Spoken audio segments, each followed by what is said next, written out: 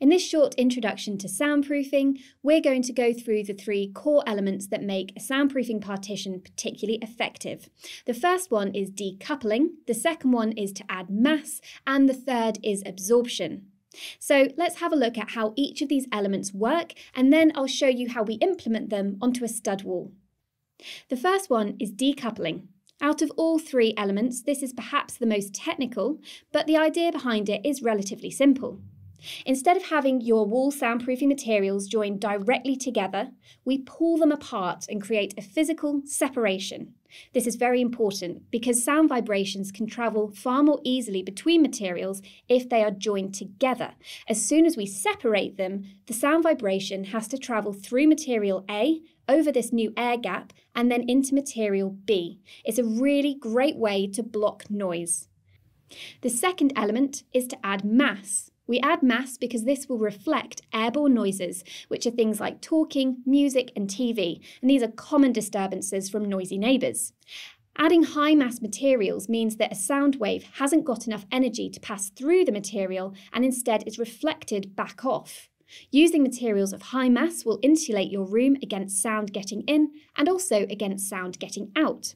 It's best to use several different materials of high mass if you're able to, as each material will have a different resonant frequency, which in layman's terms just means a natural slight weakness. We'll show you something on the screen now, but when we layer up different materials of high mass, you can see that this slight dip is evened out and you'll get a better overall soundproofing result.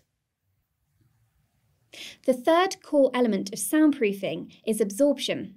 Now, absorption by itself is not actually soundproofing, but we do need to use it within a soundproofing system because it controls one important characteristic of sound, which is reverberation.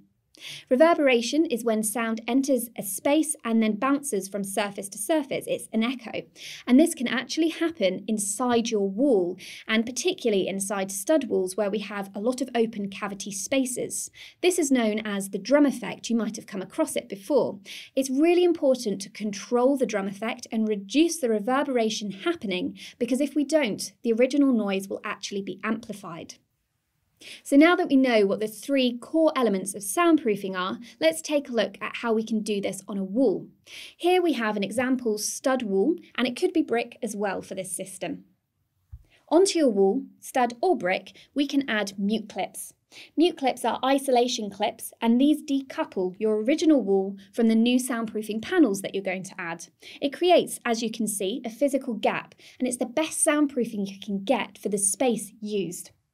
Onto the channel, which of course is hovered away from your original wall, we can add layers of mass. And here we have three different layers of mass, which is going to give you a great insulation from the original sound. Now, let's not forget the cavity space and the drum effect. So what we can do for that is install acoustic mineral wool into your cavity. This can also be done on a brick wall because we will have extra space behind the mute clip into which we can put 25mm acoustic grade mineral wool. These three core elements together are going to give you the best level of soundproofing possible. That's why here at iKoustic, even our bronze level systems use decoupling, mass and absorption. If you want to find out more about how to soundproof your wall, floor or ceiling, head over to iKoustic.co.uk or give us a call and we'll be happy to help.